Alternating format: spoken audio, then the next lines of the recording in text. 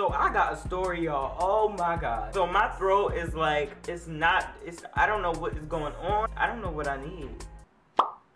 Maybe the Lord, I don't know. But I thought that since I wasn't feeling good, I was gonna tell you guys a story. Let's keep in mind, it was 3 in the morning.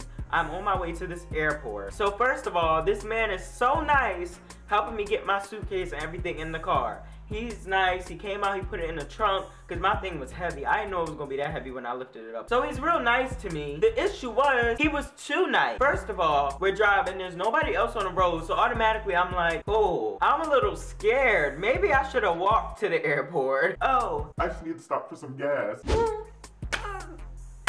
This is what happens in the movie. Why me? So on the way to the gas station, I was FaceTiming my brother. I was vlogging me scared. I was waving my hands on the screen. And so he goes, "What are you doing?" Oh, nothing. I was just untangling my headphone. I thought he was about to like pull his knife out and just go, You wanna record on my Uber? You're going to die! Okay, to prevent all of that, just gonna say I was untangling my headphones.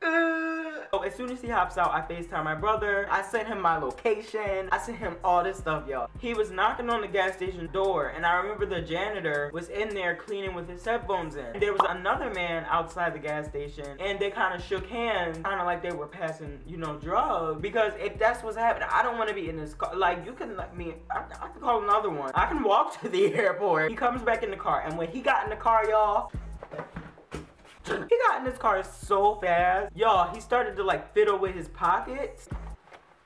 Okay, 50 notches, let's take it down. My stomach dropped, y'all. I've never felt my stomach drop like that, except when, you know, somebody asked me, do I want to get on a roller coaster? Because I don't like roller parks, except for the funnel cake. Because funnel cake, oh, wait, back on topic. He starts driving off real fast, fondling, I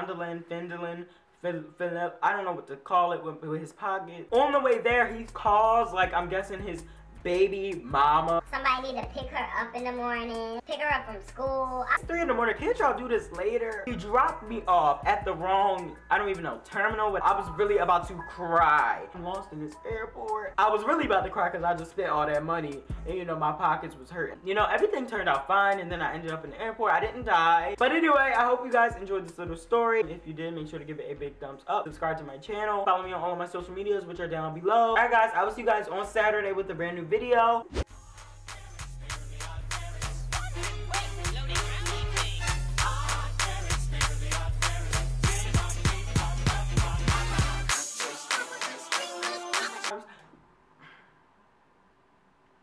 I just got so frustrated. Dad, I can't. Who got me sick?